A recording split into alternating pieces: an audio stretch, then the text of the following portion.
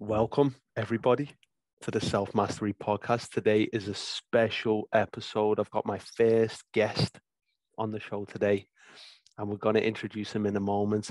For all of you guys that are tuning in for the first time, it's your boy, Usman. I'm tuning in from Liverpool, and his podcast is all about health, happiness, and self mastery. That's right, mastering thyself. So, first guest, what an honor. What an absolute honor it is to have Mr. Auden Allen on the show. Let me just read out his introduction for you guys before we give him the space. Mr. Auden Allen is a creative practitioner whose sole purpose is contributing to the protection, evolution, and growth of young people. Young in age and young in spirit. From music production, poetry, and lyrical performance, Mr. Allen doesn't have any limits when it comes to creativity. Big up, Mr. Allen. Welcome to the show, man. Thank you, brother. It's a pleasure, an absolute pleasure to be here in your presence, in your virtual presence. So thank you as well, man. Yeah, man. I mean, one thing that is, it's common today for us to be on a digital platform, right? Mm-hmm. Presence. It's a bit different to being in person with one another, but I'm not complaining. I'm thankful for this opportunity, and I'm looking to dive deep with you today, man, regardless. 100%. The way I always say it, or the way I always see it when I speak to people, I always say that, you know, at the end of the day, the body isn't me. Do you know what I'm saying? I'm a non-physical being using this physical vehicle that I'm in to express myself, to express that non-physical part of myself. So for me, as a non-physical being into a physical being, entering into a virtual space, this, I always say, it shouldn't feel weird because we've had enough practice. Just by being born, we're doing that anyway. Do you know what I mean? So, you know, I always give thanks to the virtual space because it kind of shows me how the physical space works. It shows me my connection to that non-physical part of myself, to the physical part of myself, to the virtual part of myself. And, you know, everything is just a repetition of everything. So it's beautiful to not having, I've never met you physically, but we're here. What an opportunity, man. What an opportunity we're living in at the moment. I remember when I was quite, I don't know, I'd say rebellious against the idea of social media, and it's normal. You know, when we abuse something, we then start to rebel against it. Yeah. This is just a projection of our own, you know, self-resentment. Yeah. We allowed ourselves to get got, you know what I mean? We allowed ourselves to get caught up in whatever cycle it is. With phones, they can be so addictive, but they are such an opportunity. Everything is connected. And I was recently listening to a man who channels. I don't know if you're familiar with anyone who channels guides. This is what he calls them, guides. And they were saying something about this digital age that we're living in. And they said to him, if we don't, meaning we as in us, if we don't master this instant transmission of information that we've been blessed with, it's going to be hard times. It's going to be hard times. We've basically got some form of, it's not telepathy, of course it's not telepathy, but we got instant communication here in a very physical form. And that's something powerful that we can Google information like that, that we've got instant access to this web of information, and everything we post, it's there until it's deleted. So you can either see it as a curse or you can see it as a gift. Do you know what I'm saying? Well, like I said, I always say to you, I always say that everything is a repetition of everything, you know? Like what I was just saying, we're non-physical beings and we're inhabiting a physical space. And the same way we can get caught up in our phones, and the same way we can lose our sense of reality by being on these phones and spending a lot of our attention and time on it, is the same way as non-physical beings, we can spend too much time identifying with the physical realm, which is why things like yoga is good, mindfulness, meditation, because when we do these things, sleep, when we do these things, it allows us to connect to our true nature, you know? So, you know, it's that I see technology as the same thing, you know? It's just another extension of who we are, and we are limitless beings. We're limitless. So we use this information to store our memories, to store our pictures, store our videos, to give information to each other, to connect with each other. But it's not about becoming overwhelmed or identifying with it as it's not us. It's just an extension. The body extension. And it's just always about using that mindfulness to get back to the source, recharge into the source, and then get back to that physical, virtual, creative, spiritual, mental expression. Do you get me? From the deeper place. Of course. From the true place. Yeah, totally. It's like when we're lost in this stuff, and when we have lost our sense of reality or gotten it messed up in a way that isn't aligned with the truth, one that is very invested in illusions, right? The illusion of separation, the illusion of external gratification, right? When we get caught up in these, and then we come into the world, we show up in the world, we're going to be operating from a certain place. So totally agree with you, man. What makes it all so much more manageable is to then have those internal practices. The simple ones, man said sleep. You know, that's basic, but it's medicinal. And when we align with nature, when we align with simple, healthful practices, then we can show up from a more authentic place, right? Authenticity, man. I want to talk about authenticity with you because I've listened to some of your music, man. I'm feeling the vibes, brother. Thank you. I'm on it. Like, anyone that's listening, go and check out Mr. Auden. Go and check him out. YouTube. There's the I Am Sacred Drill. This is an album, or is this an EP? It's whatever you want to call it. I just call it a body of music, a project. It's just sound vibrations, you know what I mean? That come from, like I said, that source, you know, not me, the source, which is me, but not just me individually. It's the source that we're all connected to, you get me? Totally. So, you know, yeah, man. I really enjoy your music, man. One thing that I like about it especially is that it's positive, very positive in your message, but it's aggressive. You've got not in all of your tracks, of course.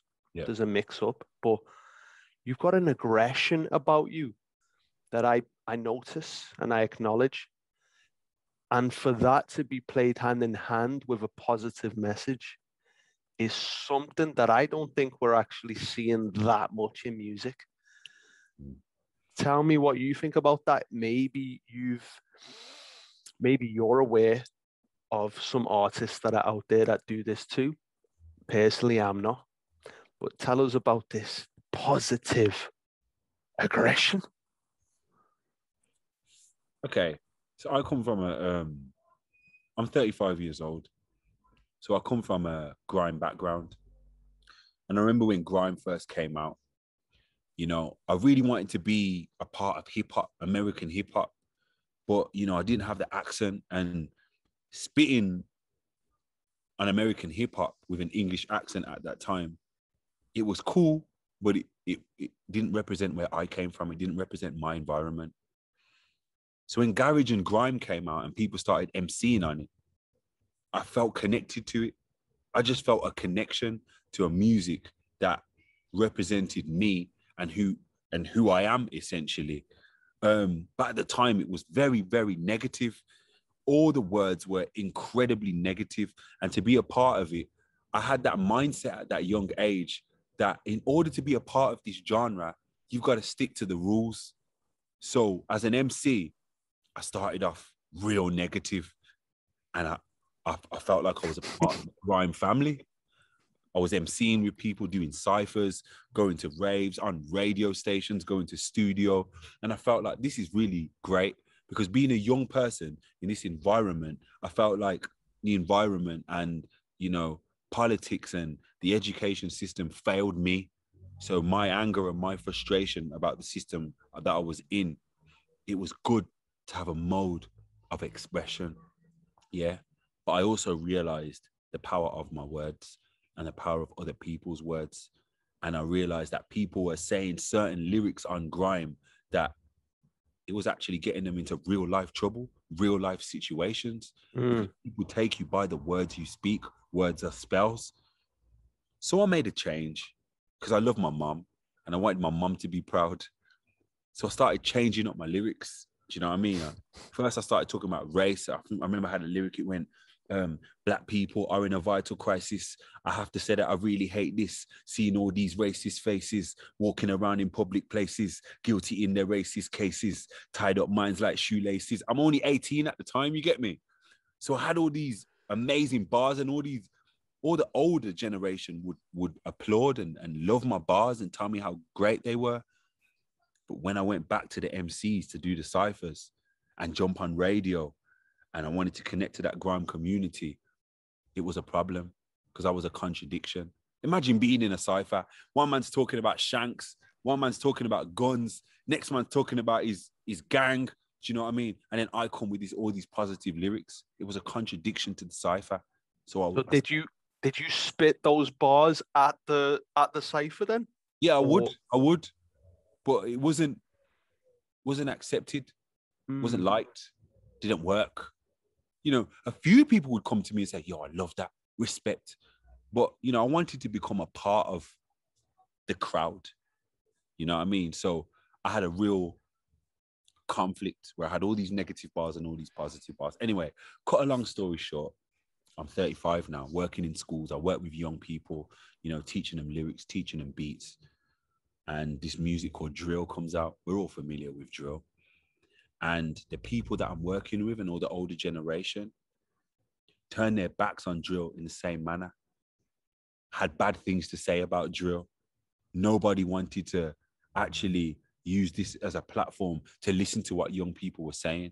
It was just condemned, banned from all these places, banned from radio, you know. And obviously there was a massive knife epidemic that came with drill. Same with grime.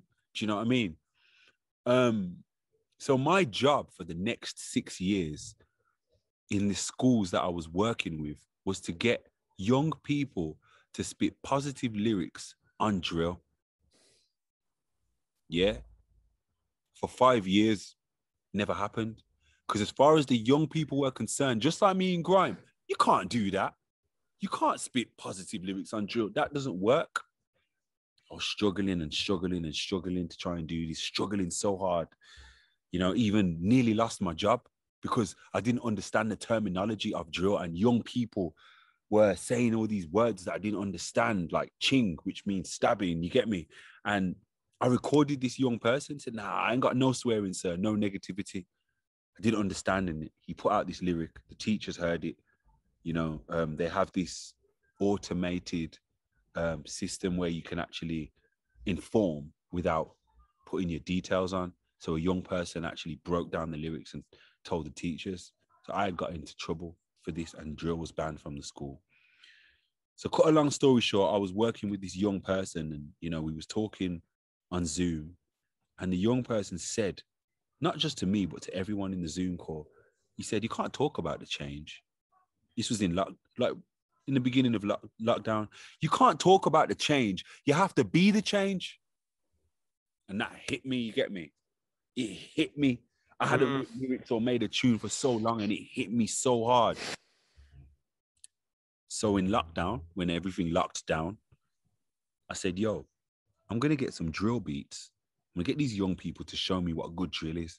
I'm going to get some drill beats, and I'm going to spit positive lyrics on drill in lockdown. And I did it. And now, well, funnily enough, the drill community wasn't really accepting of it. But the people that weren't accepting of drill music would come to me and say, yo, I love what you're doing. I don't like drill, but I like the way you do it. And then when I went into the schools and tried to tell the young people, yo, you can spit some positive lyrics on drill. When they turn around and say, yo, you can't do that, I could now show them my album. I could now show them my songs.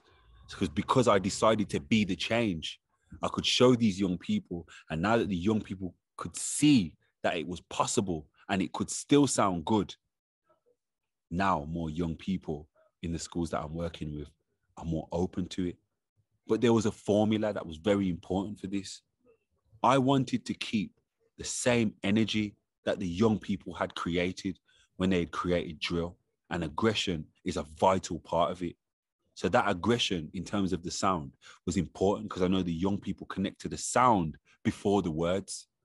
And then I decided to put positive lyrics using a variation of their flow on the beats and present it to these young people in an attempt to bring some positive awareness and some positive change so that people could be more aware of what they were speaking and how powerful their words were. That is a beautiful story, man. Many things that it brings up for me. That sounds like your hero's journey. That sounds like the hero's journey. Do you know what I'm saying? Because fear is a fundamental component of the path to evolution and growth. You have to be afraid of it, of your own potential, because it's risky, because it puts your self-image on the line. And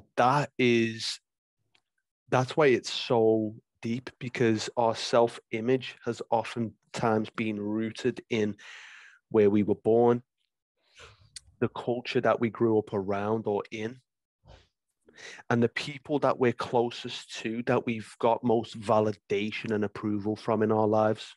Yep. So when all of that's on the line, that's a real test. And it's no doubt that so many people shy away from the call. One of the components to the hero's journey is rejecting the call, is rejecting your potential. Yeah.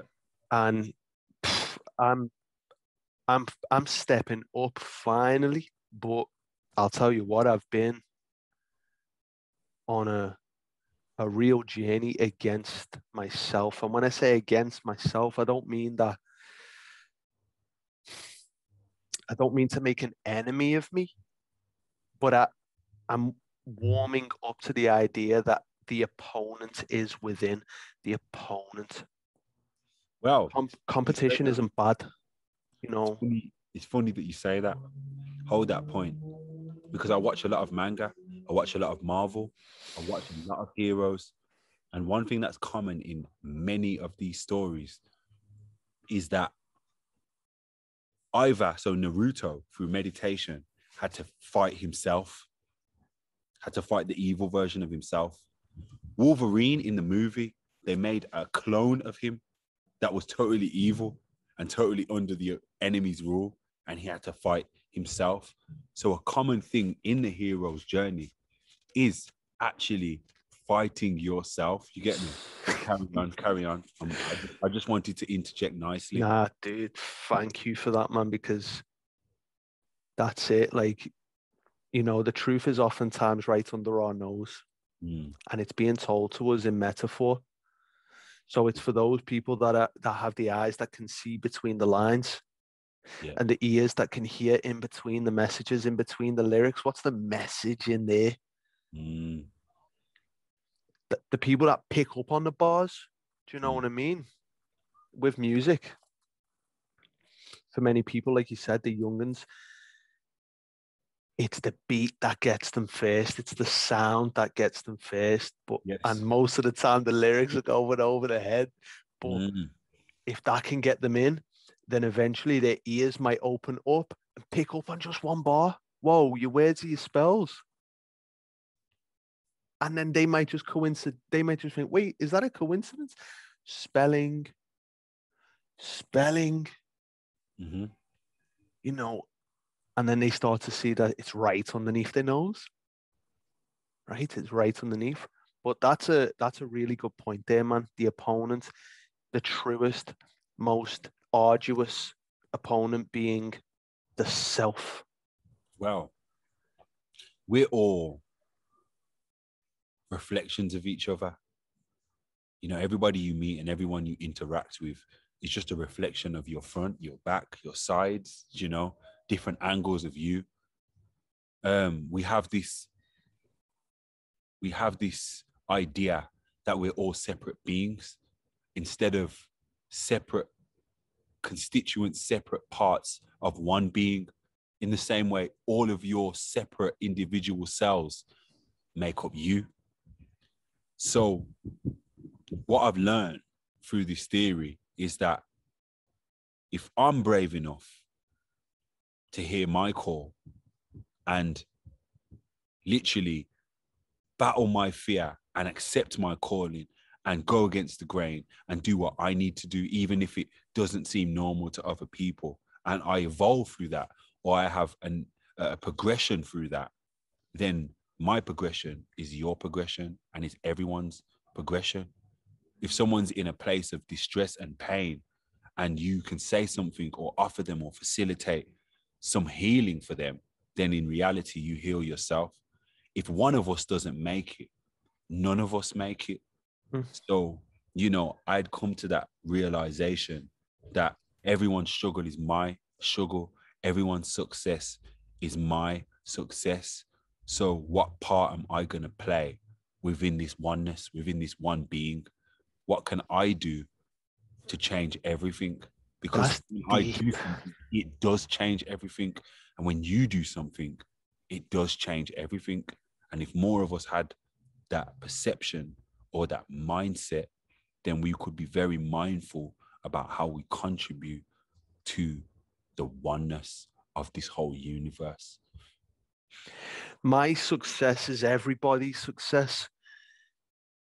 Can you go deeper on that, man? Because how does one actually not just understand that with their mind, but really feel it to the point where that is what gets them up in the morning? That is what motivates, is that I'm not just doing this for me. I'm not just doing. Eventually, in my own life, I experienced that doing things just for ourselves. We can use the word selfish. Living a life that is so centered, a me-centered universe, it becomes very miserable. But it's also a great lesson. I have also how would you just going back to that point there, man? My work is my success is everybody's. Can you go further into that to maybe help somebody that is listening who? Well, of course. Well, of course. Where would I start with this? Whether we're aware of it or not, everything that we do, there's a reaction for and there's a response for. If I do something just for me, it affects all of my fractals. It's going to affect my family. It's going to affect my friends. It's going to affect my household. How I greet the bus driver when I get on the bus is going to have an effect on the bus driver. Whether he responds back to me is going to have an effect on me. When I walk on that bus and go up the stairs and I look at everybody downstairs as I walk upstairs, when they see me, my energy is going to have an effect on them. And when I finally go upstairs and I sit down, that is also going to have an effect on everybody. And everything that they're doing is also going to have an effect on me. When I walk down the street, I could be feeling very miserable. And when I'm feeling very miserable, I don't necessarily want to feel miserable, but I feel that way. I feel upset. But there's always, you will meet along the way, so many different reflections and so many opportunities to make a change and choose the path that you want to choose to bring about that change. So, for example, I could be walking around with an angry face. I walk down the street, I bust a corner, I see somebody, they smile. Yeah. At that point, I have a choice. What choice do I have? I can either take that positive energy and that smile back, and decide to use that as a way to transmute my energy into something positive. Or someone could smile and I could decide to stay on my energy and say, what's that person smiling at me for? I don't want to feel happy. Do you get me? I'm upset, and I can still choose the path to be upset. That was an opportunity for me to make a positive change, or stay the same, or stay on that negative path. It was my decision to choose it. And the reflection, which is me, showed me that opportunity, you know? So depending on what decision I make, whether I want to take that smile and continue to be positive in my day, or carry on in my negative way, when I walk up that street and I look at people and I speak to people and I interact with people, the energy I give will also affect them. So what I mean, because I stray a little bit, what I mean by my success is everybody's success is that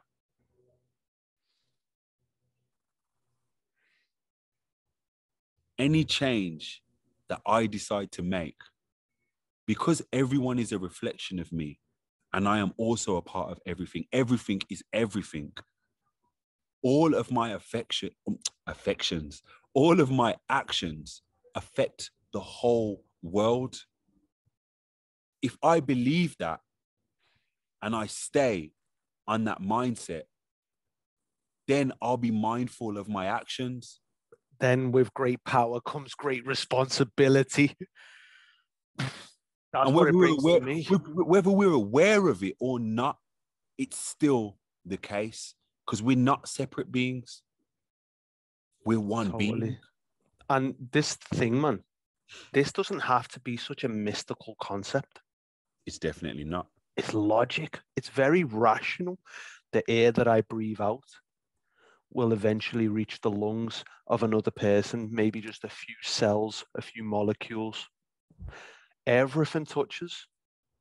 There is no thing that is disconnected. Now, when the mind starts trying to understand this in its detail, well, how can me saying this have an effect on someone on the other side of the world? When the mind is using a paradigm and it's under the illusion of separation, right? Mm-hmm. It can't see it. So there's some things for us to delve into. There's some things for us to. There's more to life than what the mind can perceive. Well, of course. Of course. We only have to look at this situation that we're in now. I decided to make Sacred Drill. I decided to use the virtual platform to put it out. I connected with somebody from Liverpool, Gabriella. From connecting to her, I connect with you. Yeah. The music's had a positive impact on you. You doing yoga and putting out a post with the music in the background has also had a positive impact on me, because now I'm being heard. And now we're here talking. We've never met physically. We've never even heard each other's voices. We've never spoken. This is the first time we've spoken. Yet we're in alignment in terms of concepts. We're in alignment in terms of purpose. We're spreading this positive message. We're giving out information, knowledge, and wisdom, you know? So just because you can't see the effect of what you're doing, it doesn't mean that it's not having an effect, you know? And that can be such, that can give someone such, what's the word that I'm looking for? Will. It can give them will. It can give them drive, because sometimes we think, what's the point? Yes. This is a very depressive thought, right? When you're oftentimes if you've ever experienced a deep depression of your own, and I'm sure you probably have, in my experience, there's been a lot of these thoughts of what's the point? very isolated mentality. Like, I am an isolated being. And you know what this is bringing me, man? I heard you speaking on a podcast mentioning a book called The Gene Keys. Ah,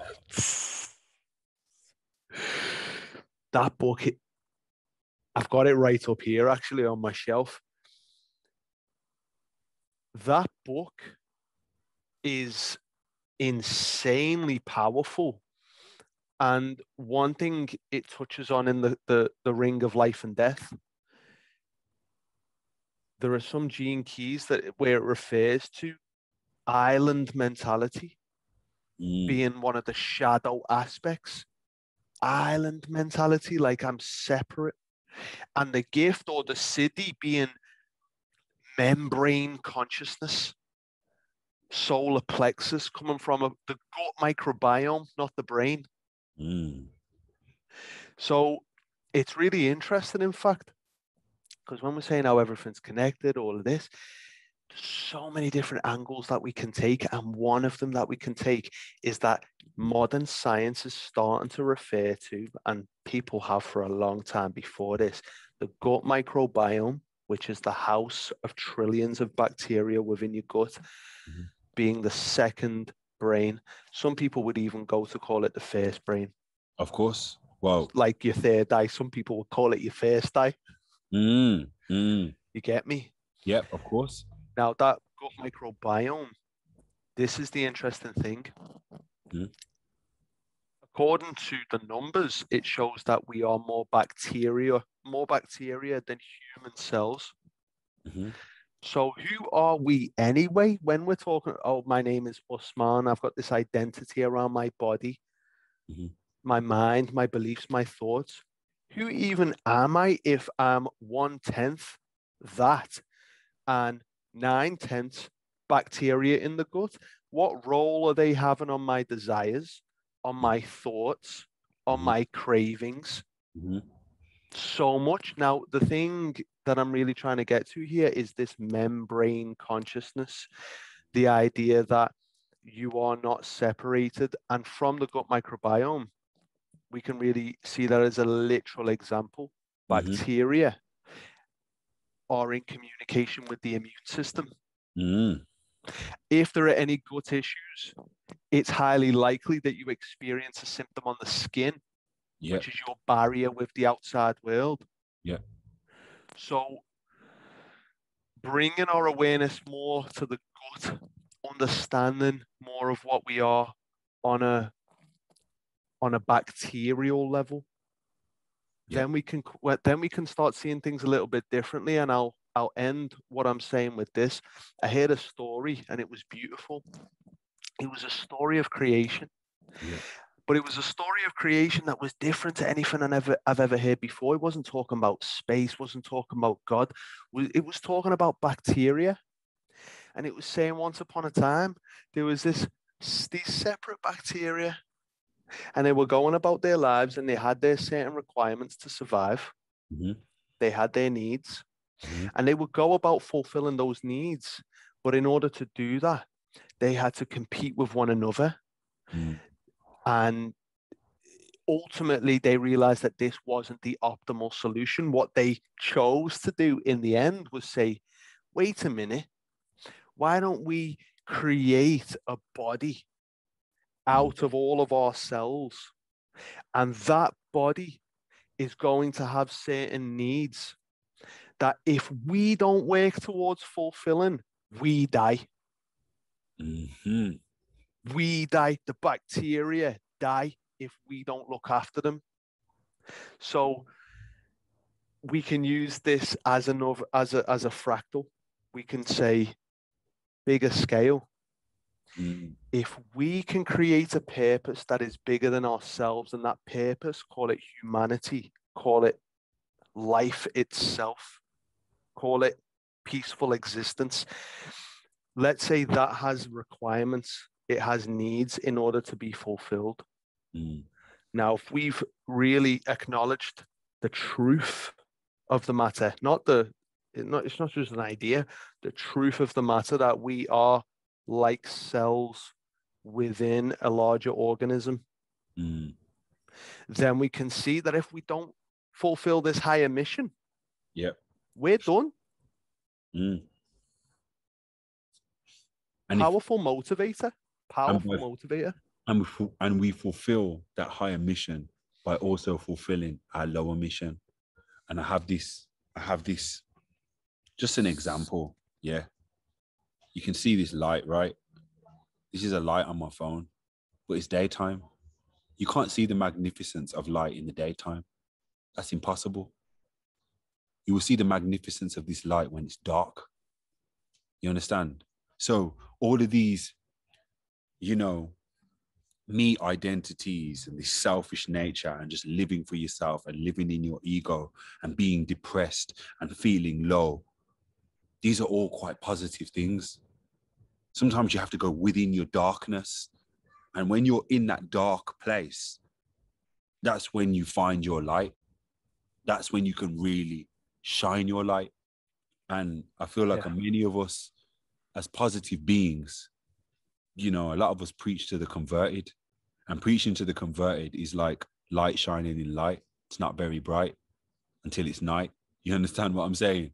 So I feel like when you have a light in you and you've identified your light within yourself, then it's important to shine that light in the darkest of places so that people can find their way. Do you understand? So reaching that membrane consciousness where we realize that we're fractals and we realize that we're connected to everything. In order to realize that we are connected, then we must know, we must feel this connection. In order to feel attachment, then one must be detached. And in order to feel detachment, then one must be attached. Beautiful. It's a dance. It's a dance of opposites. And we have to acknowledge the dance of opposites, and that the sun vibes with the moon, and night vibes with the daytime, and up vibes with down, and feeling positive vibes with negative. If you've got an electronic device and you connect it into a plug, then in order for the device to work, there must be an equal flow of positive electrons and also negative electrons equally in order for the device to work. Many of us are just trying to flow on one side of the spectrum, but we live in a world of duality. It doesn't work like this. And the only way we can find oneness is to find that synchronicity, that synchronization between opposites in duality. So, it's very important to know that everything is a blessing or a lesson.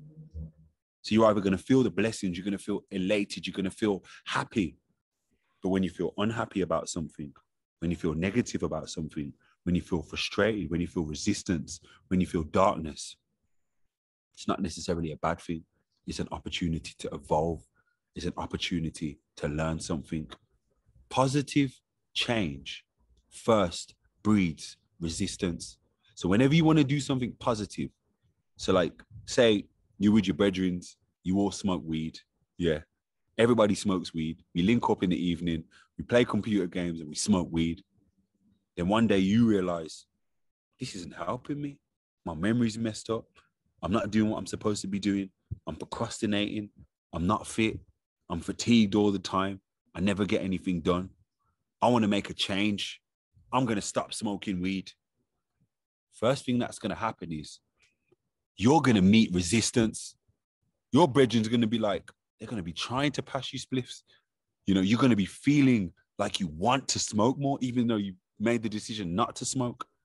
Positive change first breeds resistance.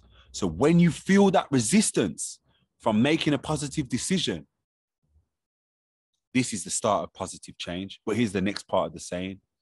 Positive change breeds resistance, but consistency breeds success. So when you meet that resistance, if you can make a great effort to be consistent with the positive change that you want to make, even in a process where you're surrounded by resistance, then you will get success. Then you will get success. You plant a seed in the ground, you water it. The seed is surrounded in darkness, absolute darkness. The potential of the seed breaks out of the shell. Once it breaks out the shell, it's got to burrow through all of that soil, more darkness. Then it comes above the earth. There's light, but it doesn't end there, because then a stalk has to grow, leaves have to grow. Anything can happen.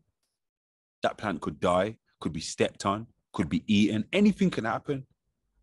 You're still going through darkness to get positive. You grow and you grow and you grow, and over years and years and years and years, you actually grow into a tree.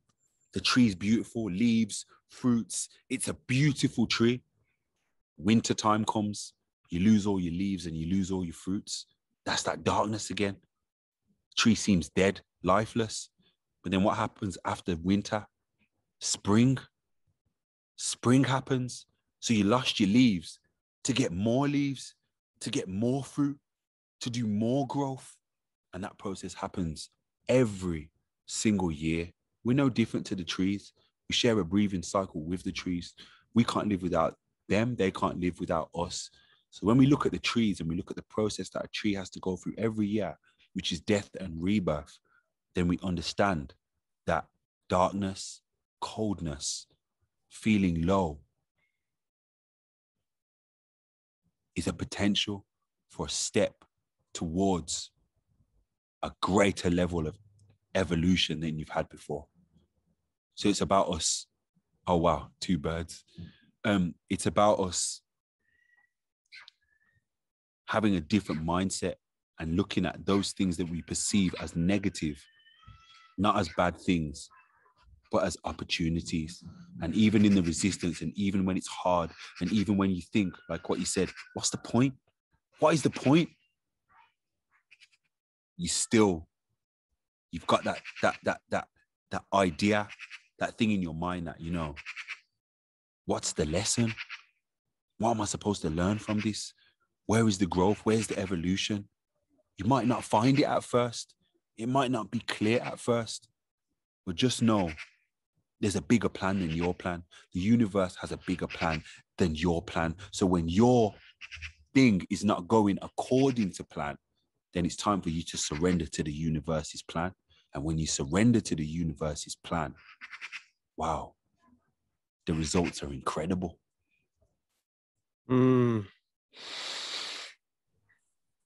Dude, you touched on so many things there. As the I do talk a lot, man, but sometimes I'm just flowing, man. I'm just flowing, bro. bro, it's appreciated, man.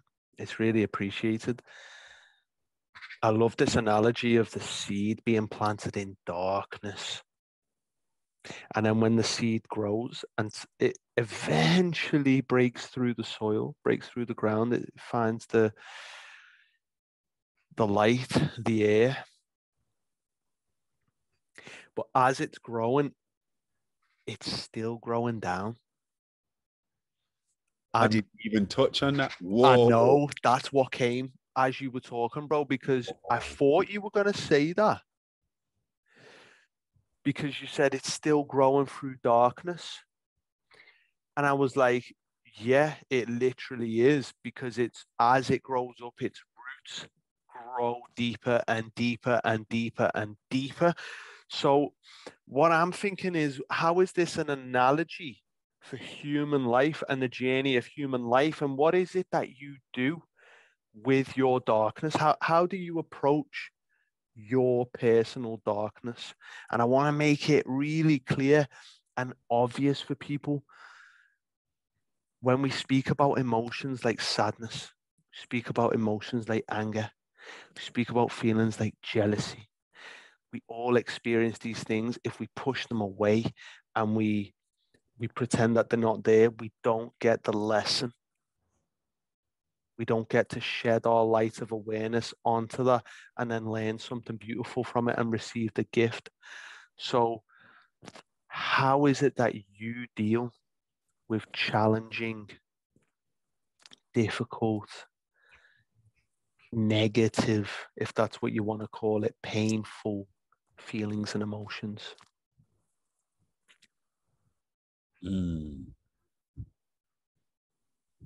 This is a challenging question.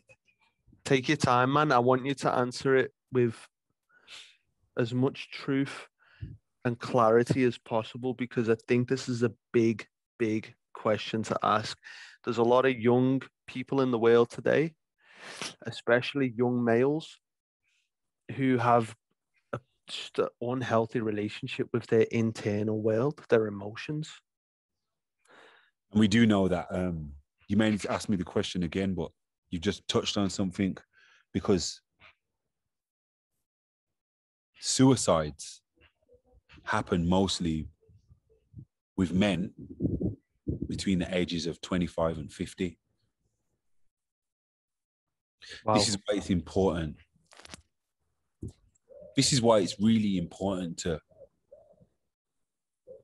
listen to the voice inside. I always try to listen to my intuition. Now, it's funny you was talking about the second brain, which is the gut. We have lots of brains, you know. We have the mind. This is a brain. Yeah.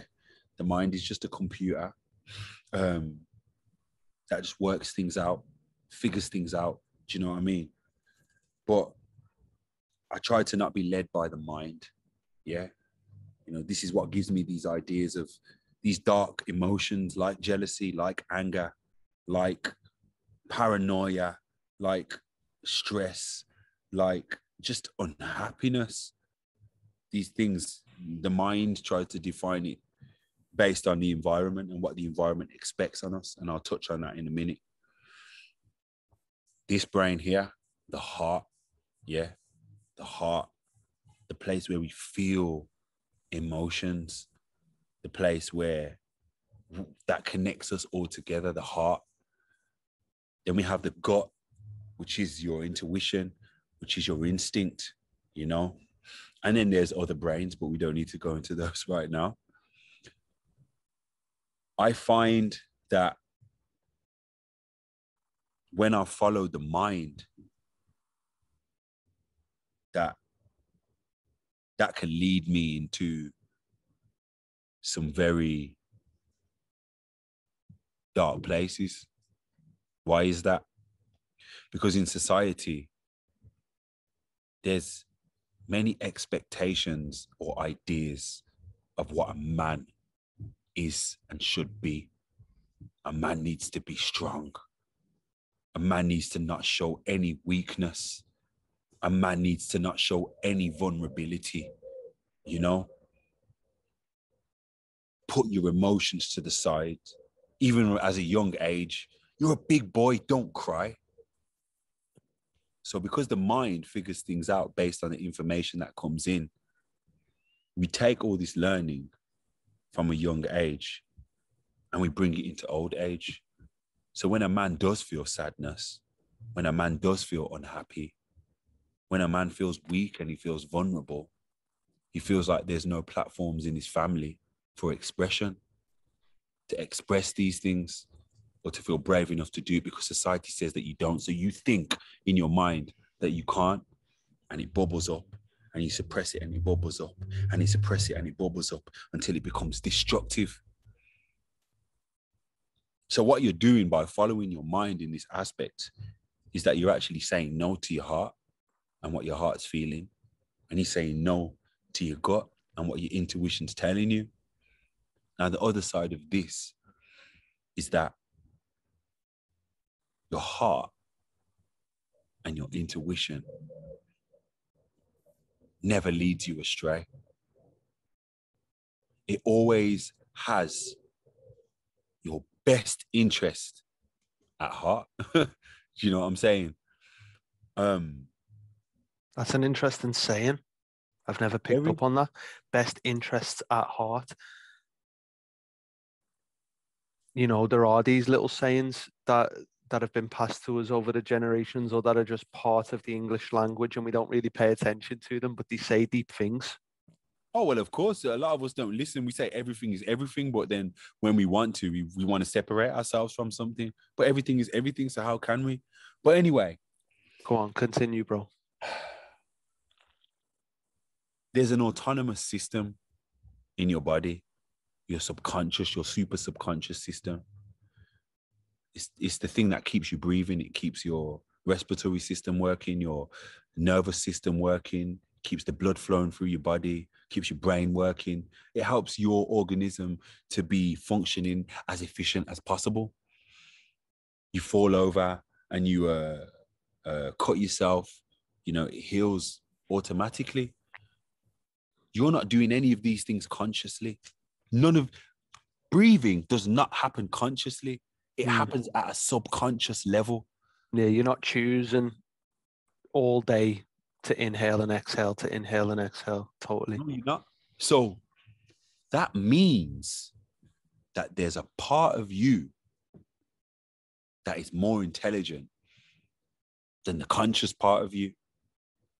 Far more intelligent. Far more intelligent. It's never led you astray. It always heals you.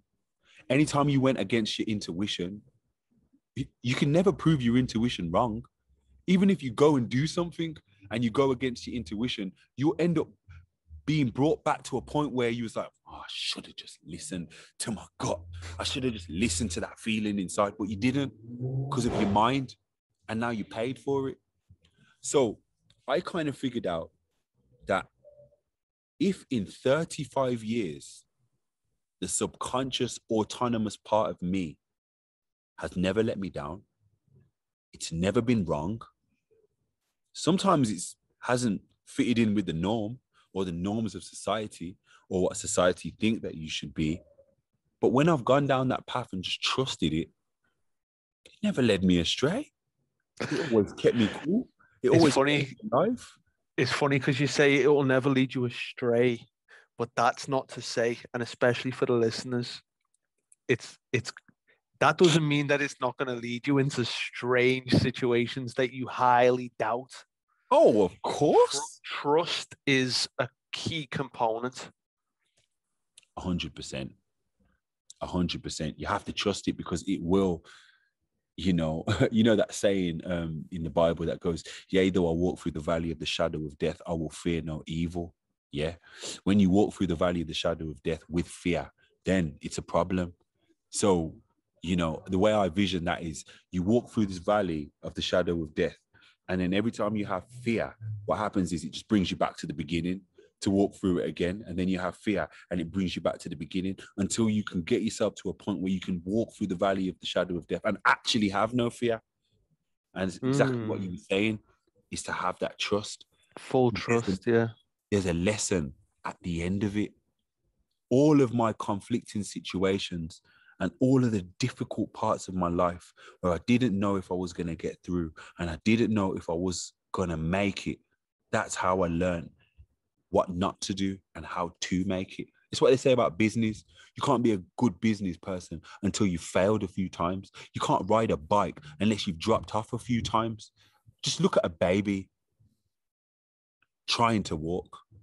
The baby stands and he falls, fails, stands and it falls, fails, stands and it falls, fails. But you don't concentrate on the failure. Many of us concentrate on that failure, but we're not understanding that every time that baby stands and falls, the muscles in the leg are getting stronger until the baby can actually stand. And when the baby stands, it takes a step and falls. Then it stands and takes another step and falls. Then it can take 2 steps. The muscles are getting stronger. The body's getting more intelligent. It's building up more memory until the baby can walk. The problem is because of society and the education system and this environment that we're in. This environment is built to show you that if you don't pass your GCSEs or you don't pass this exam or you don't pass this course, then you're a failure. But in reality, mistakes are that step to evolution, that step Totally. to learn. One of the recent invocations I've been using, affirmations, is I am willing to fail. I am ready to fail. Bring it on. Let's fail. Because in my mind, for so long, perceived failure is enough to just get me to sabotage the efforts and to just call it quits. Bro, before we even got onto this call, I'm witnessing these thoughts and feelings arising as like, you can see it one way, you can see it another. So one part of my mind is seeing this to be some kind of performance. Another side was then like, wait a minute, man, this is just like a fun conversation with some guy that you'd never met before. Is whatever is going to be what it is. But that internal doubt sometimes is enough for us to just say, cancel appointment. Oh no, I'd rather not. I'd rather protect myself from the possibility. Yeah. What I find is that stepping into that possibility, it's almost always a surprise. You'll almost always get a surprise, because I say that carefully. I don't mean go into the unknown expecting a surprise. No. What I mean is, if you pay attention and you're present, if you're expecting the surprise, you won't be present, and so you'll probably miss it. Yeah. So, but if you go in with trust and awareness, then wow, like you've already said multiple things that have had an impact on me in this conversation. It's okay. I'll give you another story. I remember the first time I performed, man. I bet that was fire, man. Tell us about it. Go on. So I learned all these things in theater about projection, using your hands, projecting your voice, doing all of this stuff. And I went to this club. I got to the club, passed me the mic. And when they passed me the mic, I just shouted my lyrics. Just shouting, you get me? A bottle got thrown at me. A can got thrown at me. Boo! Oh my God, it was embarrassing. It was so embarrassing. I went home, but I really wanted to be a performer, bro. I really wanted to be a great performer. So it was easy for me to be like, forget this, man. I'm never going on stage again. I'm going to let this cripple me and actually stop my dream of wanting to perform. So what did I do? I sat down and I said, why didn't that go well? I looked at a few MCs on the internet and I was like, I was just shouting. I had the mic close. I was just shouting. I wasn't expressing myself. There was no emotion. I just felt I needed to shout to be heard. So what do you need to do? Reflection. So after you've failed or you've made a mistake, the most important thing then is to go inside and reflect on why you failed, reflect on what went wrong, evaluation. You shouted too much. Try again. Don't shout. You was monotone. You was on the same tone. You didn't use no vocal dexterity. You didn't. You didn't use any of that. You learned that stuff. You didn't use the stuff that you learned. You didn't use your hands. You didn't use the space. You didn't learn about mic technique. That's why you failed. So I went back 2 weeks later. The mic wasn't so close this time. I smiled. I used my hands. Take note, I was in my house in the mirror practicing hard. I did all of this new stuff, eye contact. I was learning all these different things. And the same crowd, it was the same crowd. Bap, bap, bap, bap, bap. I was now the MC. I could go there every week and do my thing. And I made more mistakes. So I realized that, when you fail, it's about having that reflection and really asking yourself, well, how can I do better next time?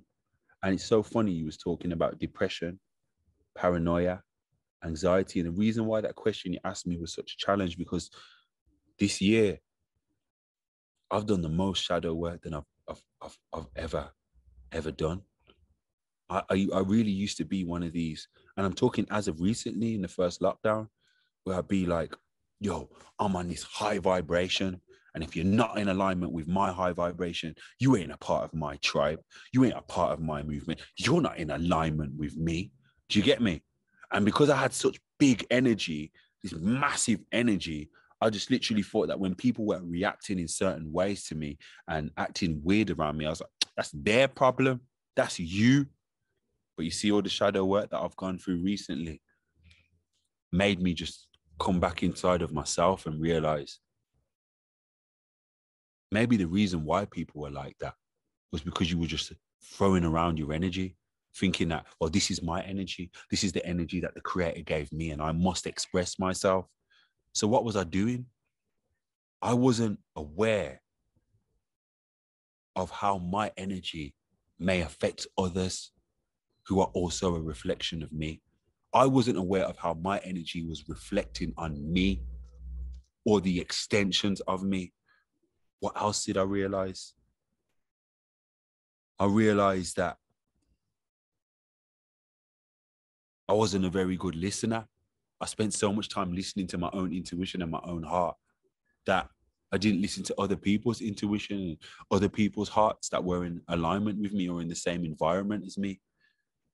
I realized that I was of a high vibration and I had a lot of knowledge, but I wasn't selfless. I was selfish. And that's why I was getting into problems. I weren't listening. I wasn't realizing that all of my conflicts and the people that I had conflicts with and issues with and problems with was a lesson and a reflection for myself.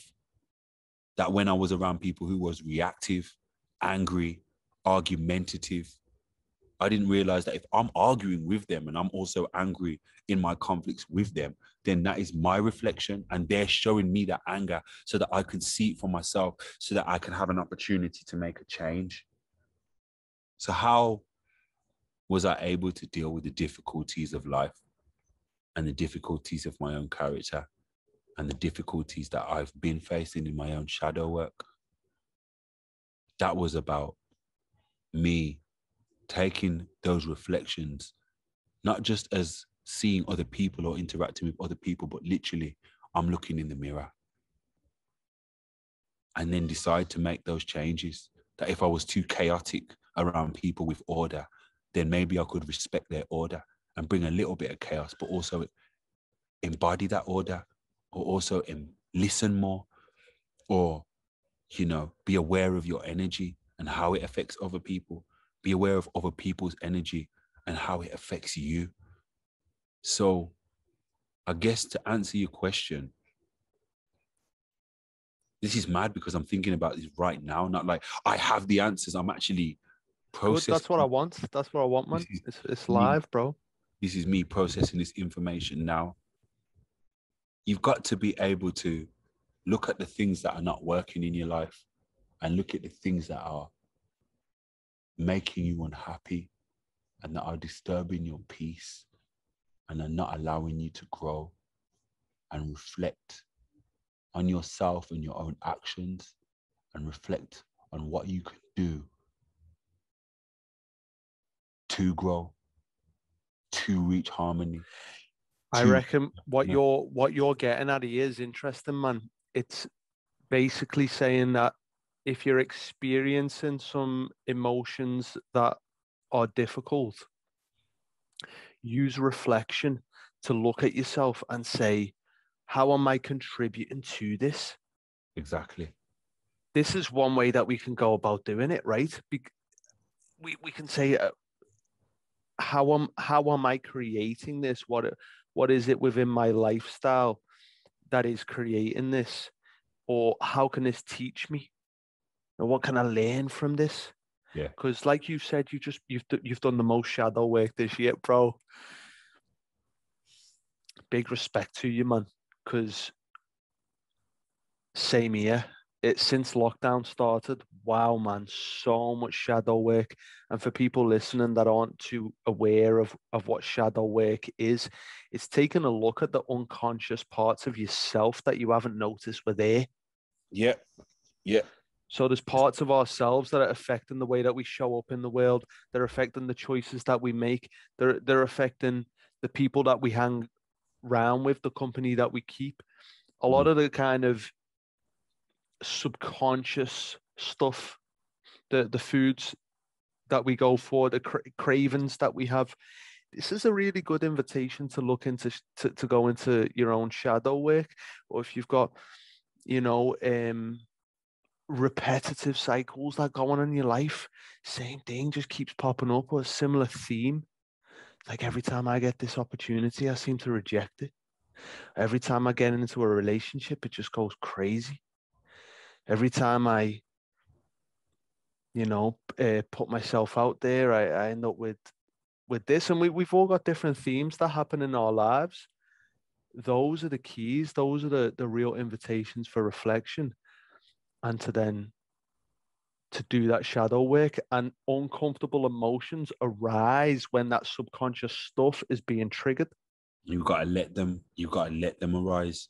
Like, you was funny, you was talking about repetitive situations. I feel like the universe, whenever you've got a situation that keeps repeating, that's the universe saying, the reason why this is repeating is because you're not getting the lesson. You need to figure out what that lesson is. And when you figure out what that lesson is, you will then get to the next level where you'll have to learn the next lesson. You see, evolution is not a destination. As soon as you're on the top of one triangle, you're at the bottom of another. And then you rise to the top of that triangle, you're at the bottom of another. It never stops. There's no Totally. And when you tell me that you're doing so much shadow work this year, when I look at you and I speak to you, I already know that this man has a level of awareness that's higher than, not to say better or worse, but it's just reasonably high. And so for you to then say that you're still discovering, I mean, obviously, right? Like you said, evolution is not a destination, it's a journey. Same thing with self-mastery. When people say, why is your podcast called Self-Mastery? Why is your website called Self-Mastery? Because that's what this is. This is the journey of self-mastery. Being a student every single day. Every single moment. Poof. Every single moment. I read somewhere that we have all these names for all these different types of emotions, but only 2 emotions. Okay. There are only 2. There's a positive emotion and a negative emotion. Now, some people call it a soul. Some people call it higher self. Some people call it spirit. Some people call it higher being, infinite being. There's so many different names for it in so many cultures. But this higher non-physical part of you speaks in a language, and that language is emotion. Emotion is not for us. That's how our higher selves speak to us. So now let's go back to that theory of there's only 2 emotions, a positive and a negative emotion. I love that. Emotions can be fitted into that, and all negative emotions can be fit into that category. Yeah, totally. So it's about using it almost like a spiritual GPS. You put yourself in a situation or an interaction, or, just anything that you're in or anything that you're involved in or interacting with. If you're feeling a positive emotion, that's spirit saying, yes, keep going, based on the things that you write down in your manifestations, and based on the things that you want in your life, the things that you wanted to manifest and bring about. I'm giving you this positive emotion to tell you that you go into this direction, it's going to help you. But if I give you a negative emotion, that's me as the higher self saying to you, this is a step backwards. This is not the direction that you want to go in. If you go in this direction, you won't get closer to your higher self or evolving or get close to that thing that you wanted. So if we can, what I tend to do is, in times of darkness and in times of unsurety, I surrender and listen to the higher part of myself, that part of myself that makes my heart beat automatically, that makes my wounds heal automatically, that allows my respiratory system to work automatically, my nervous system to work automatically. I rely on that, and I'm like, okay, I'm going to do this. Emotion, no. All right, cool. Maybe that's not the way forward. How about if I try this? Oh, positive emotion. All right, I'm going to go in that direction. It doesn't make sense right now, and I might lose a few friends. I might even lose my relationships with my family for a moment. But okay, cool. Let me do that. So what's the next stage? Okay, positive emotion, negative emotion in this interaction. Let me go back and reflect. Okay, shall I make this change? Make this change. Oh, positive emotion. All right, cool. I'm going to take a step in that direction. So it's almost understanding your own spiritual GPS, yeah, and simplifying emotions to just being just two, and using that as a system to lead you to the greater aspect of yourself. But just know one thing: this path is challenging. It's not easy. It's difficult, but it's more rewarding. It's like the gym. You go to the gym, look at people in the gym lifting all these weights. They've got pain on their faces. They're in a state of discomfort. They're putting themselves through literal pain. You hear them, come on, two more shouting at each other. It's not a pleasurable process. The gym is not a pleasurable process. But put your pain through that situation, put yourself through that pain continuously, week after week after week. You see the growth. You see and you experience the pleasure of feeling healthy, of having vitality. So short-term pain, long-term pleasure. Short-term pleasure, oftentimes long-term pain. And check this: the heart is a muscle. So exercise that muscle. Is that All what you're your saying? heartbreaks, all the relationships that didn't work, all the times you ever felt hurt, all the times you ever felt pain, that is your heart in the gym putting in work. Dude, I love that, man. Don't protect yourself from pain. Nah. Go through it. One thing though, man, I want to throw a little spanner. I want to throw a little contradiction into what you were saying there about positive emotion. Let's say I'm imagining a situation, positive emotion. Great, let's go. Let's say I'm imagining the situation, negative emotion. Okay, let's not go there. I wanna throw something in this from a perspective of someone who's experienced addiction on a relatively, I mean, to my own life, deep level. I suffered a lot through addiction to sugar, addiction to weed. And I'm going to be fully raw and honest with you, actually, man. Yeah. I've kept up with, I have so many practices in my life that help me to feel good, you know, yoga, meditation. And I'm just quite a minimal dude anyway. So I've simplified myself to a level where the touch of the sun is like blissful. You know, the sound of the birds is just like, wow, it's like a massage to the ears. However, when lockdown started last year, I started smoking weed heavily, and it wasn't affecting me in a negative way. I was enjoying it. My emotions towards it were very positive. What I started to experience was this, in fact. I became aware that a positive emotion can be one of the most dangerous things, because in that cycle of addiction, I'll give you a little story, and this is a really raw and honest excerpt from a little situation in my life. I was sitting with a friend in the MMA gym. We were training jiu-jitsu. We'd finished, and I was helping him prepare for a competition with some meditation. He was a bit anxious and stuff, so I was helping him out. It was great, man. We were meditating. I was helping him achieve that inner peace. He was feeling high as a kite on nature.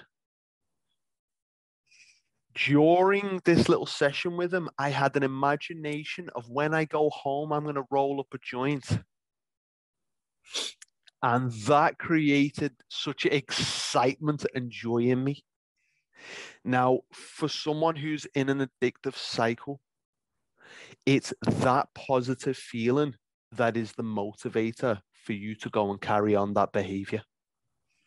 I'd get all giddy. And I even noticed this when looking at other people. Like, people get really giddy when they're about to satisfy a craving, when they're about to feed an addiction. They get really happy, really positive.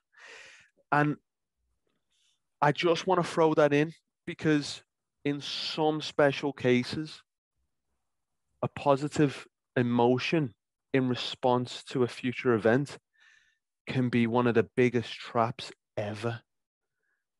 Same thing with like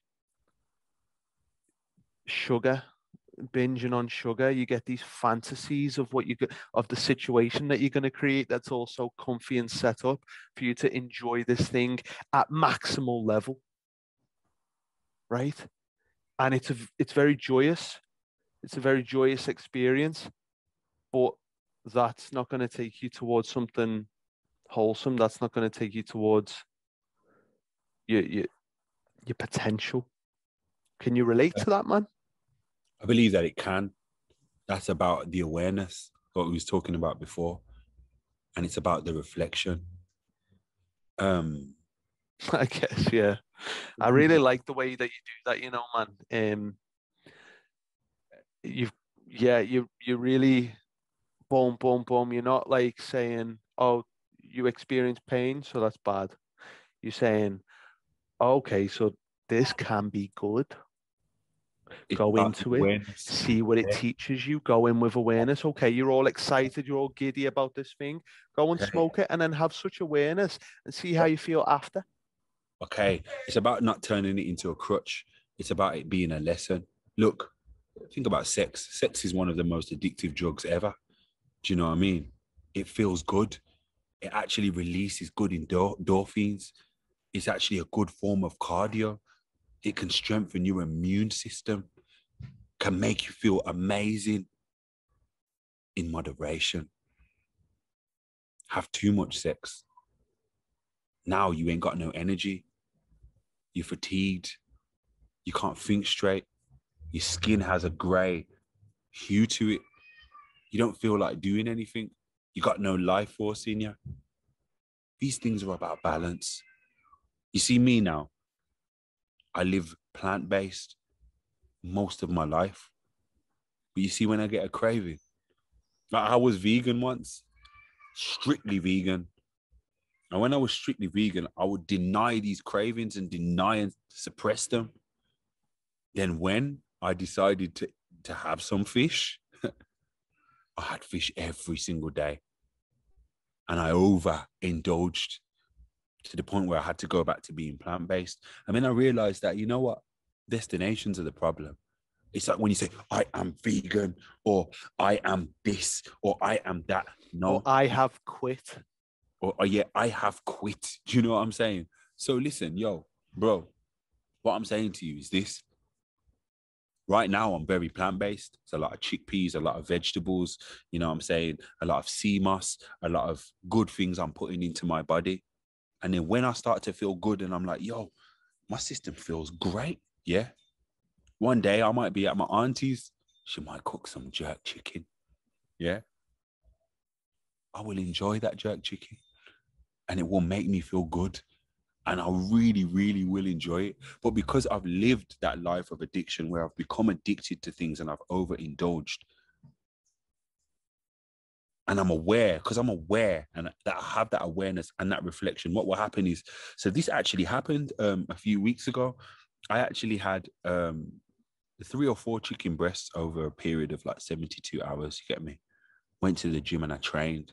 And as I trained, my sweat had this rancid smell. Obviously from the meat. It was disgusting. And I could smell it and I was like, ugh, that's disgusting. All right, let me be aware. What is my body telling me? My body's telling me that, yo, that meat that you ate, bro, that was a bit too much. You probably need to chill. So I laid it off. I'm done with that. I'm done with that for probably a good 4 or 5 months. You understand what I'm saying? I eat vegetables. I've been eating vegetables now for the last 3 days. Now my sweat smells a little better. I feel more healthier. You know, sometimes I might go on a cleanse. Sometimes I might just have sea moss for 4 days, or I might just eat fruit for a couple of days, just to allow my body that chance to rest and reset. Listening Once to the it does that, feedback, listening to the feedback from the body and then acting accordingly on that day, instead of being so rigid to say, this is how it is every single day, this is how it goes. Because you told, yeah, I get what you're saying, man. This is a big topic. This is a big topic that I find myself, it's funny, you know, I find myself in many little controversial positions. The plant-based diet is something that's really popular in the yoga world. It's huge. Do you know yeah, what I'm saying? And I lived on a plant-based diet for a few years. I developed an intestinal disorder, a disease within the gut from overeating and eating too much food that either wasn't prepared well, or I was just eating simply too much. And the reintroduction of certain animal products helped me so much in the healing process. exactly. So my mind was blown then, because at that time when I first started the healing journey, I was on a plant-based diet, and the research that I was doing was saying drink raw milk, ferment raw milk, have bone broth, homemade bone broth, ancestral medicine right there. So it was really challenging for me in the beginning. I was very much defined in a certain box. Mm. And funny enough, actually, it was very attached to my self-image as well. It was like, if I can heal this on a plant-based or a vegan diet, then just think how people are gonna see me, or they'll see me as that guy. And then they'll all come to me thinking, I mean, like, I thought it was a great business idea. Do you know what I mean? If I Of course. heal this on a plant-based diet, that's a huge audience that are going to want it. But it wasn't working. And it was like, oh, snap, I'm going to have to like break this doctrine and start introducing this stuff Of into course. my body that I was conflicted about doing. And I ended up experiencing amazing results. And that just showed me it showed me multiple things. One of them being that there is no one way to live for all of your life. Or for everyone, everybody is different. It's going to be different That's the for second. everybody. And it's like I said, it's about listening to the intelligence of your body, but not getting caught up in your mind too much. Your mind is such an intelligent thing, but you need to work with it. The mind can't be the master. You have to be the master and the mind the slave. So what I really mean by that is, say for example, you've got work to do, you got to meet your family, you've got to sort out some business stuff, you've got to prepare for a blog. That's not the time to be smoking weed. It's not the time to be smoking a spliff, because you're not going to be thinking straight. For some people, it does help them to actually focus more. But if it doesn't help you focus more, then you're not going to do that. So how are you going to do it? It's about finding that balance. I'm going to get all my work done. I'm going to do everything I need to do. Wednesday, I've got a free day. I don't have to do nothing on a Wednesday. So what I'm going to do, I'm going to go into nature. I'm going to go into nature and I'm going to smoke a spliff, and I'm just going to chill and relax and acknowledge my own mind, meditate, and enjoy the high. Once I've enjoyed the high, I'm going to wake up the following morning, not a smoke. I put it in the box, or I put it away in the drawer, and focus on what I need to focus on. And when I do focus on what I need to focus on, what herbs are going to help me to focus? Ginkgo, ginseng, cinnamon, fruits, water. So this is what I'm going to do. That's all. Sea moss.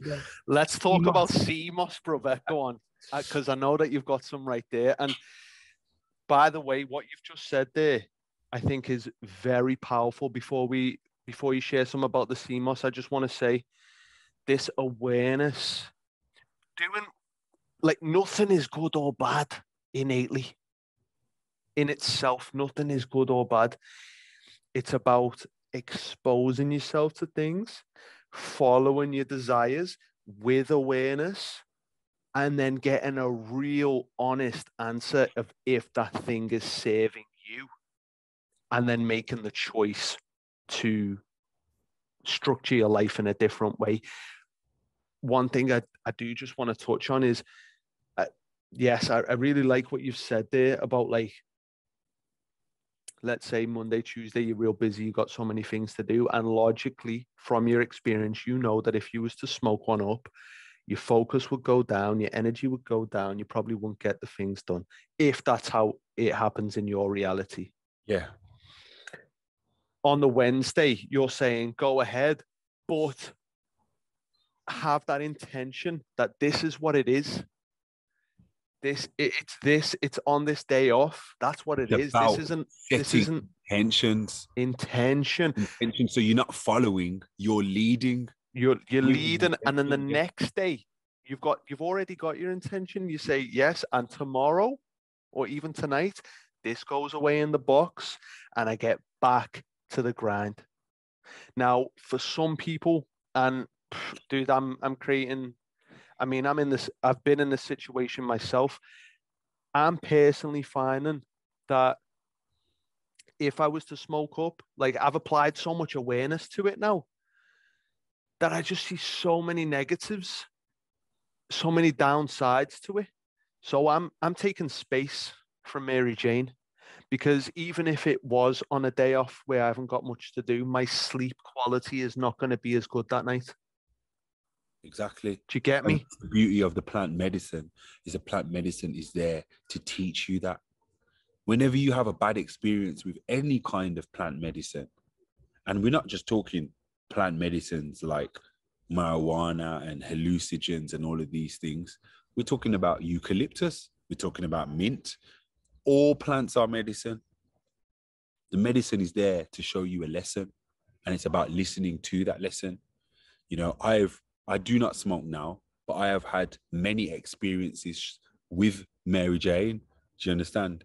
And it's about listening. Because, you know, I've had times where I have literally smoked and it's been cool and it's been blessed and I'm chilling with my homies.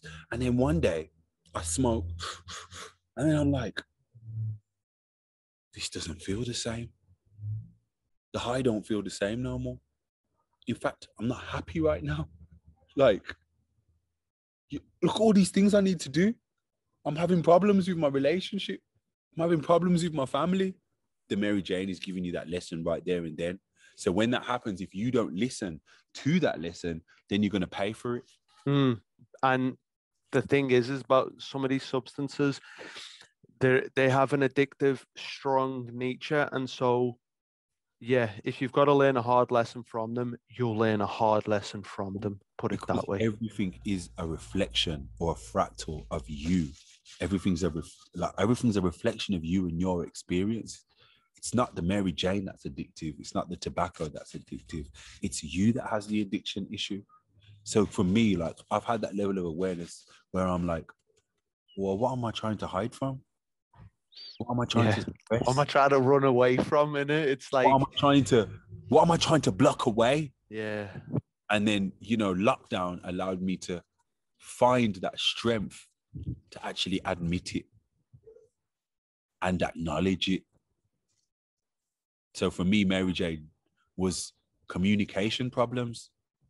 I really have a big issue with communication. I can be very socially awkward.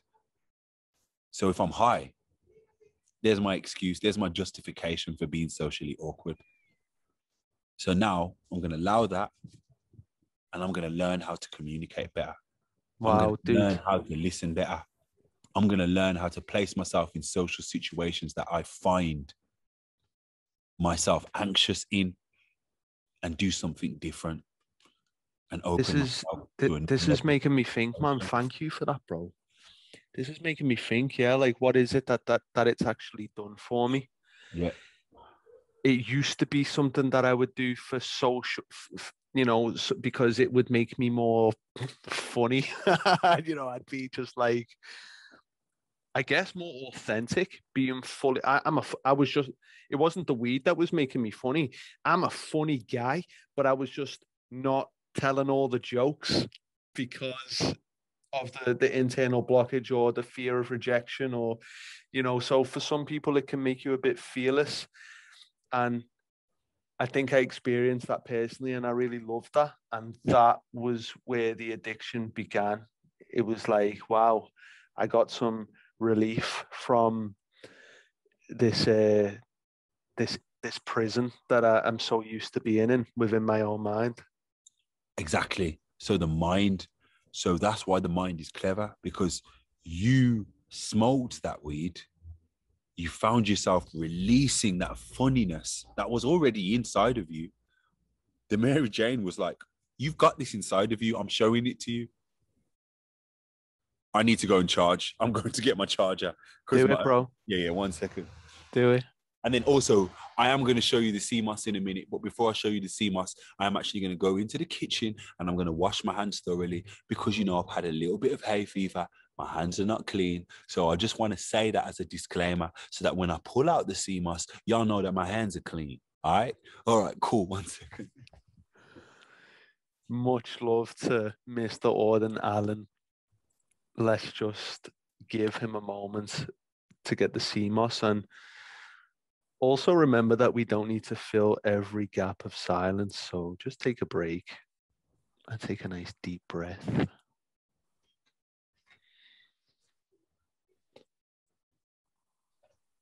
And exhale.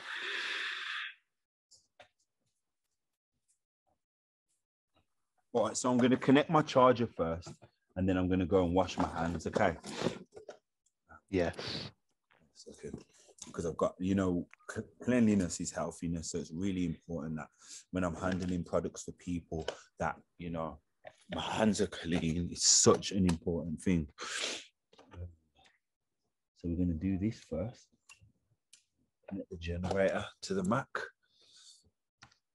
So we have power, which is brilliant. Now I'm going to go wash my hands.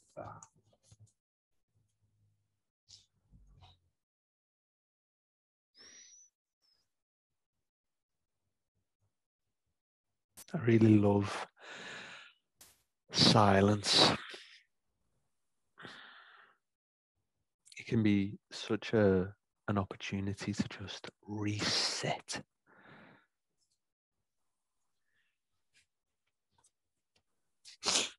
Okay. Talk to us about the CMOS, brother. Okay, cool.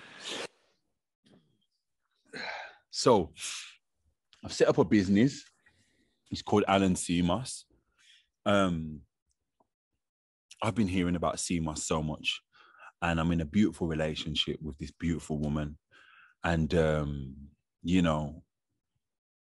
I decided that I was going to try CMOS. I heard so much amazing things about it. I heard that the body needs about between 110 and 114 essential nutrients, and that CMOS actually had 92 of them.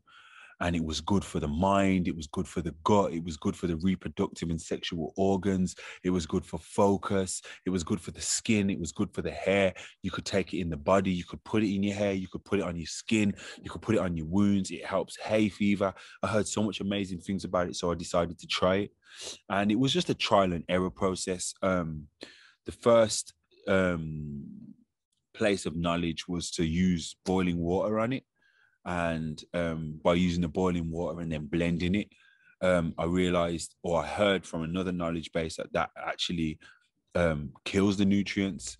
I was using tap water. This is just me, my own personal process.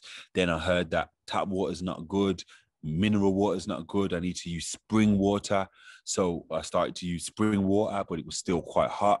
And then I heard of a technique where you can use cold water. So me and the wife, we went through this whole trial and error process.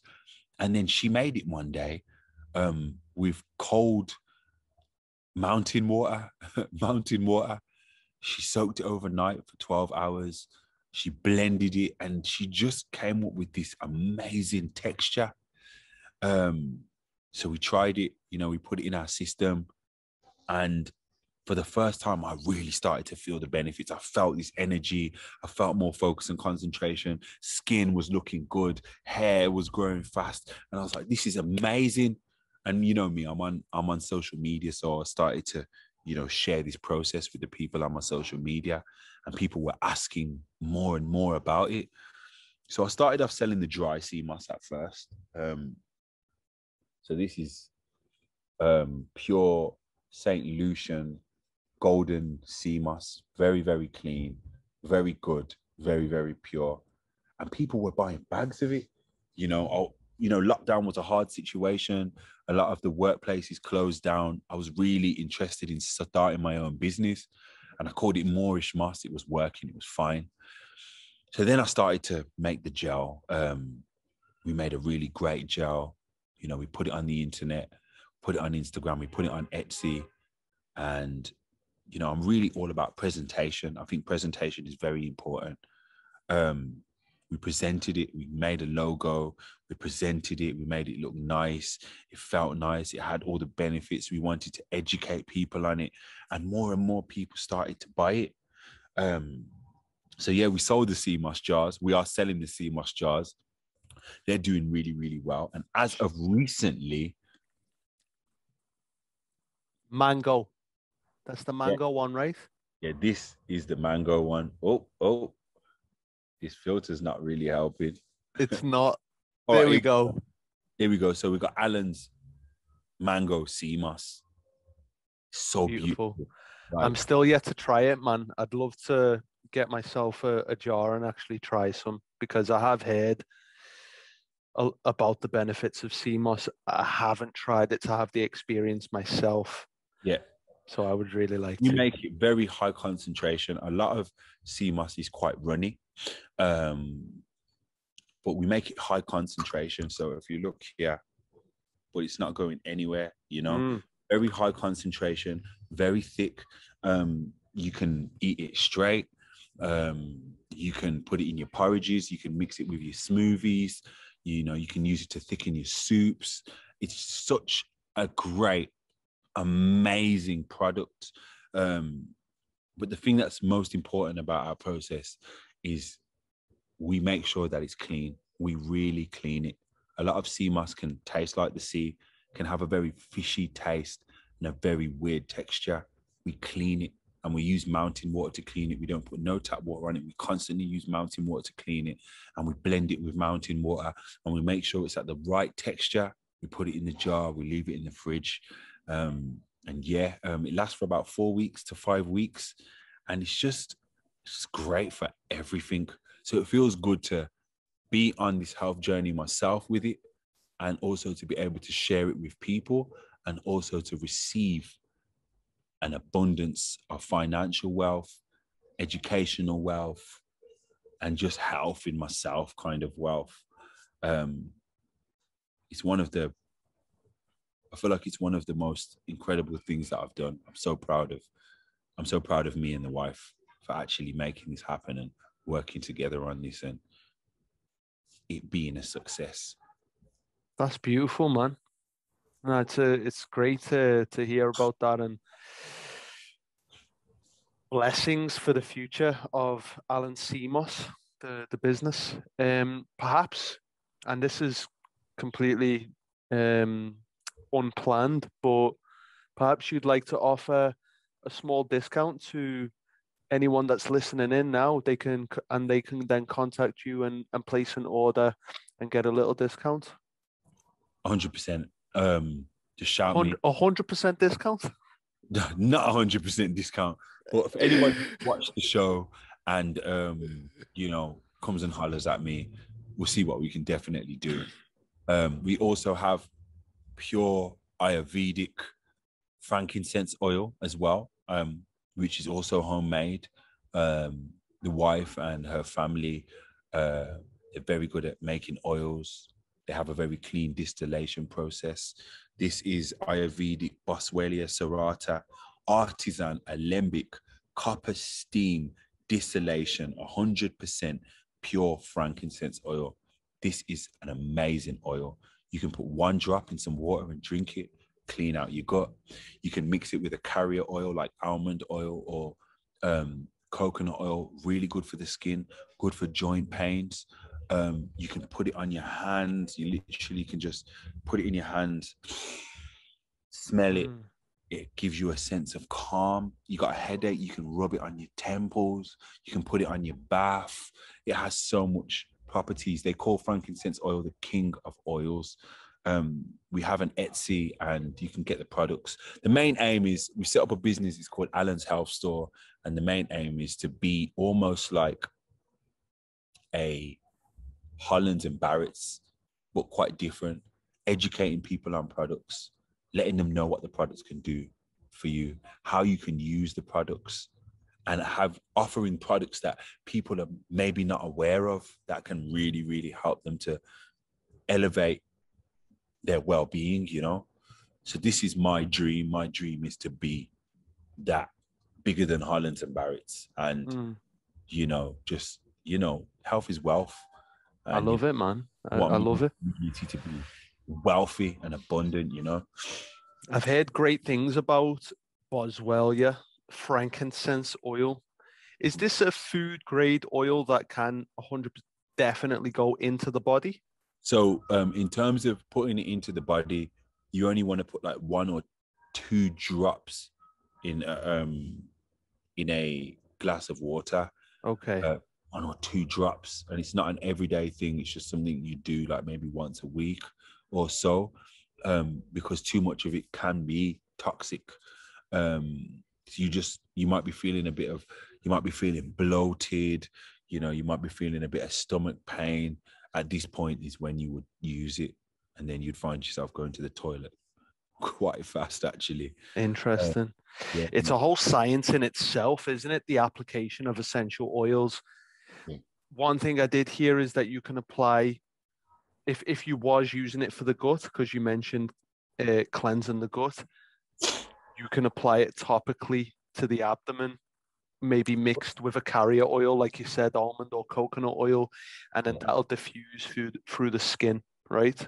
Yeah, that's when they talk about the 3 wise men bringing the gifts to Mary. They bring gold, frankincense, and myrrh. The frankincense was for the mother. It was for Mary and her child pains, the childbirthing pains. You get me? So she would have received that in liquid form, and it would have been rubbed on her stomach, you know, to alleviate the pain she was going through in birth. So yeah, I'm definitely interested. If anyone listening wants to hit up Alan, I'll put the Instagram handle or something on the screen here. But how can people contact you best? And if you do contact them about the CMOS or any of the products, just let them know that you listen to the Self Mastery podcast and that you heard this episode, and then we'll see what my guy can do for you. 100%. Just literally, the links will be down there. So I'll give you the link to my shop, my Etsy shop, so you can order, and also the link to my Instagram. Instagram is the best way to contact me if you have any worries or any you want any information. We're all about education. You know, I don't feel like it's not a good idea to sell health products without educating people, and that's something that's more important. 2 things that are important to us: making very clean products, and number 2, educating the people. Quality and awareness. So what is your Instagram handle? Sorry, because if people are listening in to audio only, they won't be able to see anything that's on the screen. So, Instagram handle is for the health store. It's Alan's Health Store. That's ALLENS health store. Okay. I'll send you the images, so you know you can just pull them up if you need to. And then my Instagram handle is Mr. Auden Allen. And he don't play with words. He don't play with words. Jeez, yeah, man. That was the first lyric I heard of yours. Right, get on it, Mr. Auden Allen.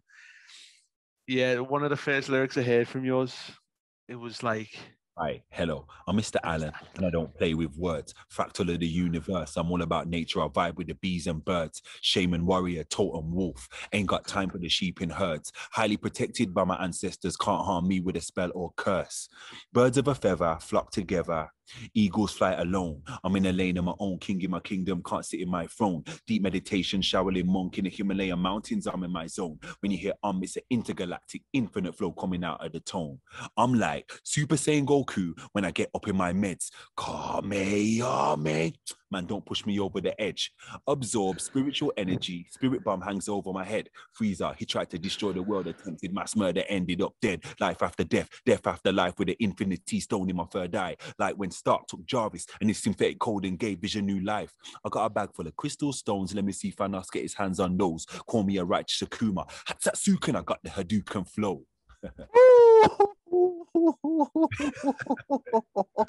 Yeah, man. Are there any final words that you would like to share with the world? I'm really curious as to, in fact, it's funny, I didn't ask any of the questions that I'd written down because we were just so in the flow. So why don't I ask these 5 questions now? Okay. And try and answer them in as few words as possible. Mm-hmm. So question 1 is, if there was a change that you could have instantly take place tomorrow in the world, what would it be?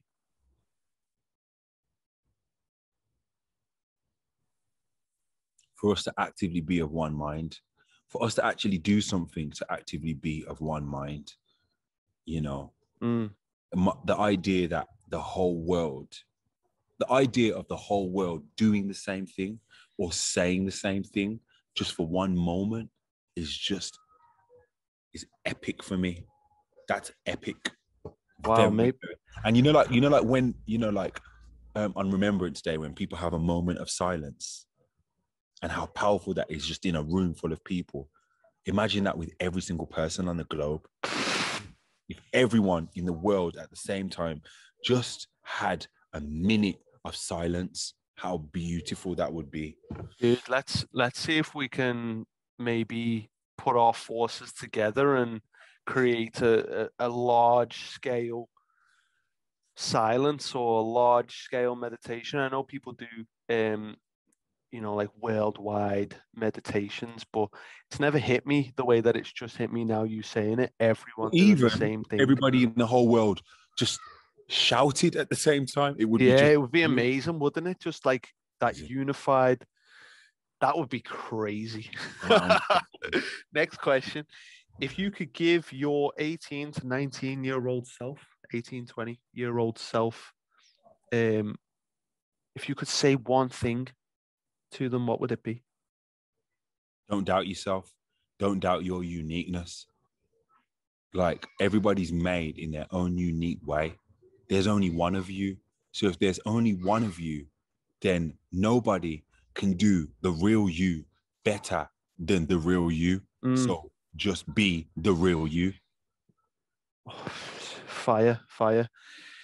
What wise words from another person stick with you the most? Words are dead. It's the energy behind them that give them meaning. I'm going to have to just take a second to take that in.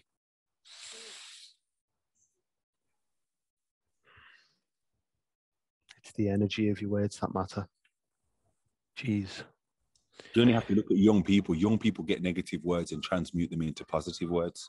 Yeah. Yo, bad. That is so wicked. I'm so gassed. Yo, that's wavy. So, They're alchemists, man. They just transmute that stuff, don't they? Final question. What are some final words if you was to share for the listeners out there and the future generation?